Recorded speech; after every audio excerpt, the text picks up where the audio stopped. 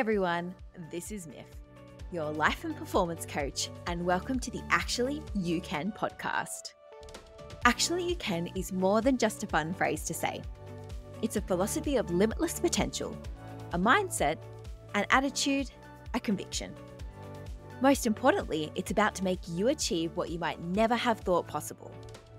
On this show, we discuss strategies for growth for ambitious individuals looking to achieve big things and live a thriving, fulfilled life. You'll hear from inspiring guests who will share their journeys, challenges, and lessons learned.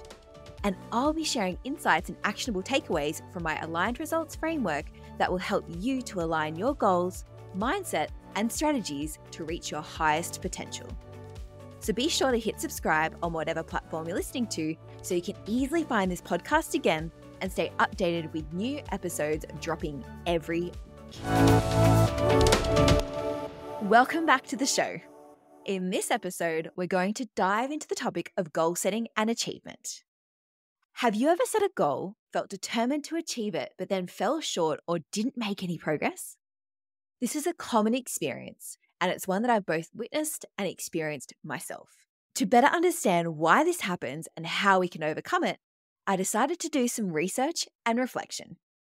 In this episode, I'll share what I've learned and offer some practical tips to help increase the chance that you'll take action towards your goals in 2024. So most of the time, we don't achieve a goal because it's not aligned with our beliefs or current reality.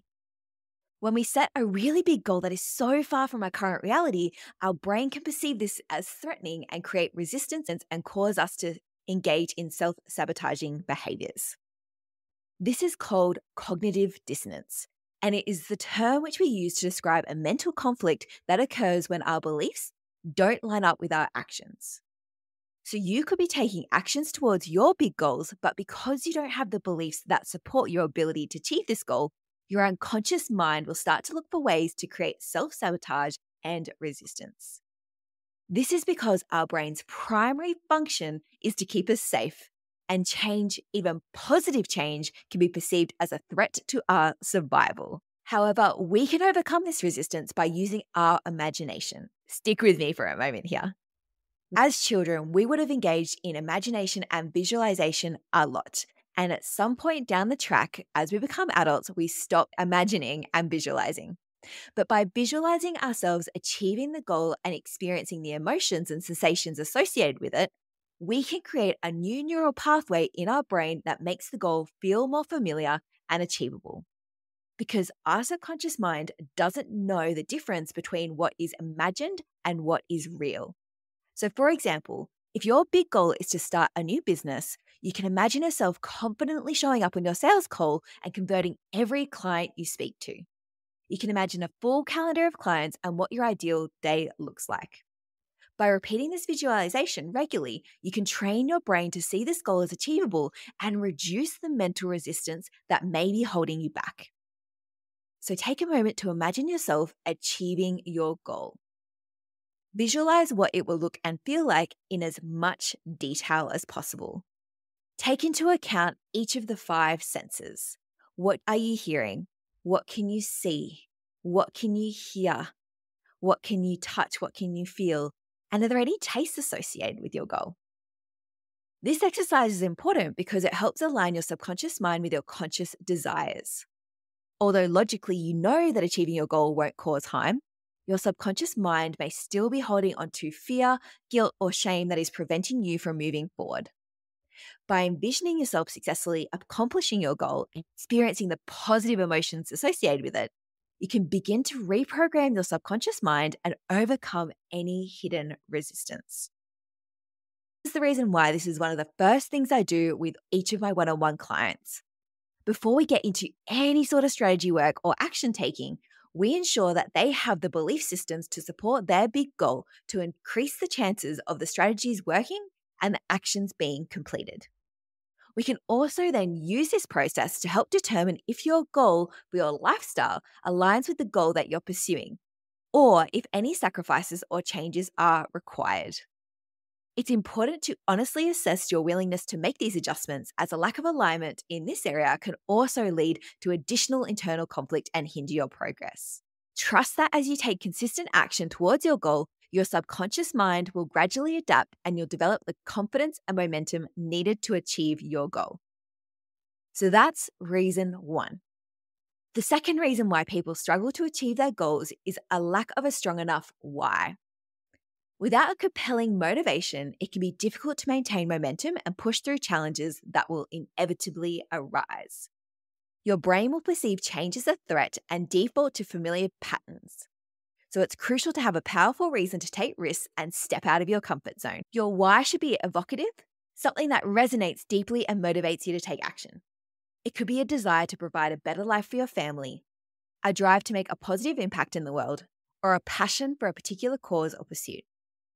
Whatever your why may be, it should inspire you and give you energy to keep moving forward, even when faced with obstacles or setbacks.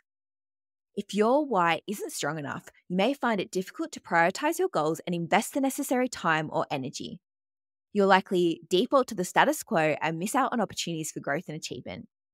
However, if your why is compelling and authentic, it can provide the initiating force needed to propel you forward towards your goal and help you to develop the resilience and persistence needed to overcome challenges along the way. As an example, if you're considering sacrificing time with your family to pursue a career goal, it's important to weigh the costs and benefits carefully. If the exchange doesn't feel worthwhile, you may become exhausted and lose motivation. It's important to distinguish between fatigue, which can be overcome with rest and self-care, and burnout, which is resulted from prolonged stress and lack of alignment with your values. A strong understanding of your why can help you stay focused and resilient even when faced with difficult choices or obstacles.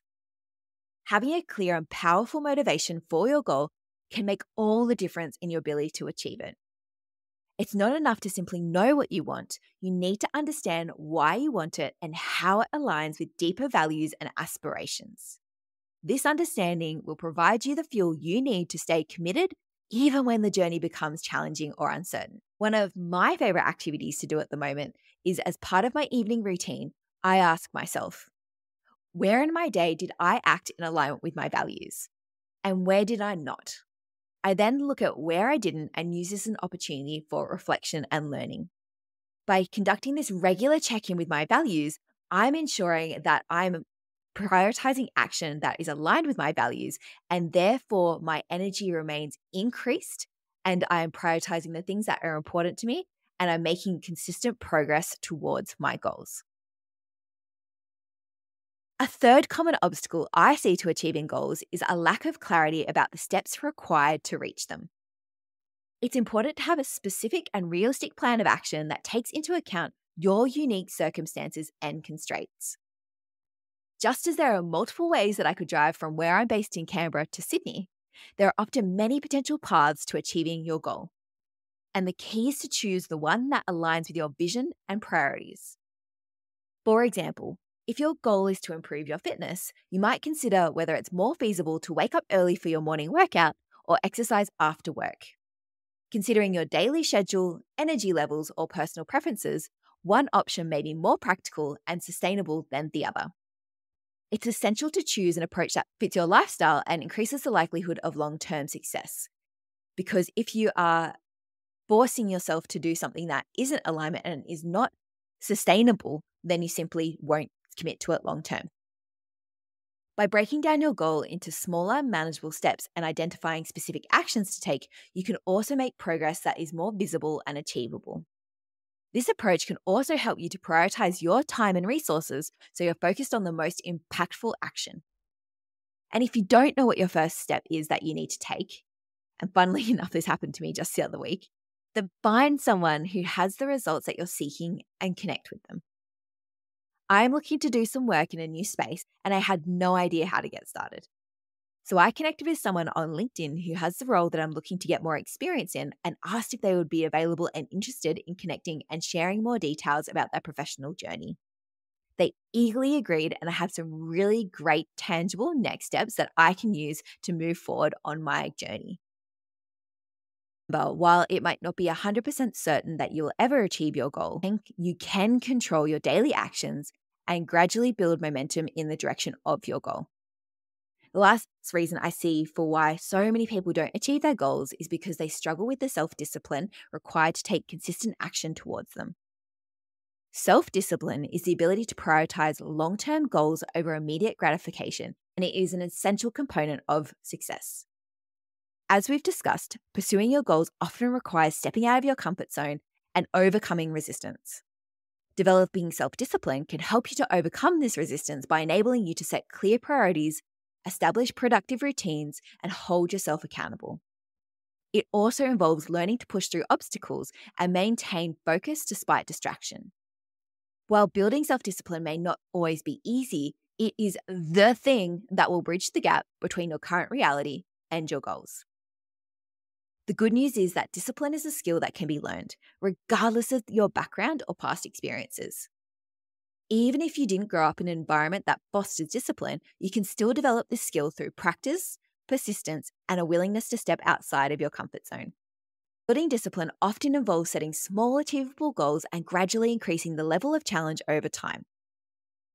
It can also involve surrounding yourself with supportive individuals and seeking feedback on your progress.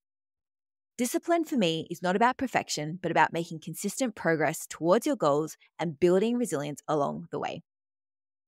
And if self-discipline is something that's holding you back from achieving your goals, then you need to join my free 3-day self-discipline challenge that I'm hosting at the end of January. Over the course of 3 days, you'll be guided through a series of tasks and exercises designed to help you gain greater control over your time, energy, and focus. You'll learn how to overcome procrastination, maintain focus, and stay motivated to achieve your goals. By the end of this 3-day challenge, you'll have the tools to break your current behavior patterns and adopt new ones that better support your goals.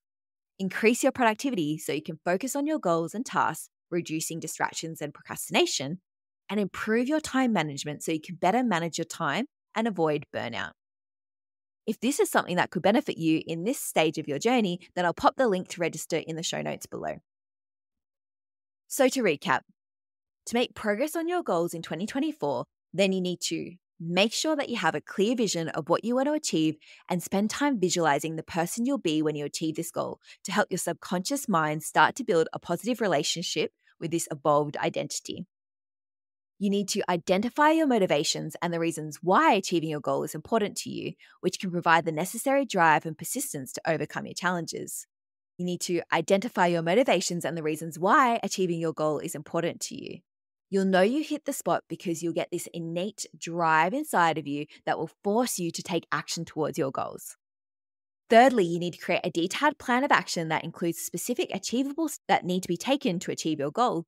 And then lastly, you need to make sure you're cultivating self-discipline through practice, persistence, and seeking support and feedback from others. That's it for this week's episode. I'd love to hear your biggest takeaway or the goals that you're working towards in 2024. So send me a note on Instagram at Myf Galloway and let me know. Thanks for listening, and I'll see you next week. Thank you for joining me today for another episode of the Actually You Can podcast. I so enjoy having you here, and I hope you've taken away powerful insights and tools that will support you to achieve your high-level results. Now, before you go apply all of this wisdom in your life, I would be so grateful if you are able to leave us a podcast review on the platform that you're listening to, or share this episode with a friend. Your support means that we can help more self-led, high-performing individuals just like you expand what's possible for them. I'd also love to hear your thoughts on today's episode, so please go on and shoot me a note on socials and let me know what you think. You can find me on Instagram at Myf Galloway. Now, go ahead and make those dreams a reality, because actually, you can.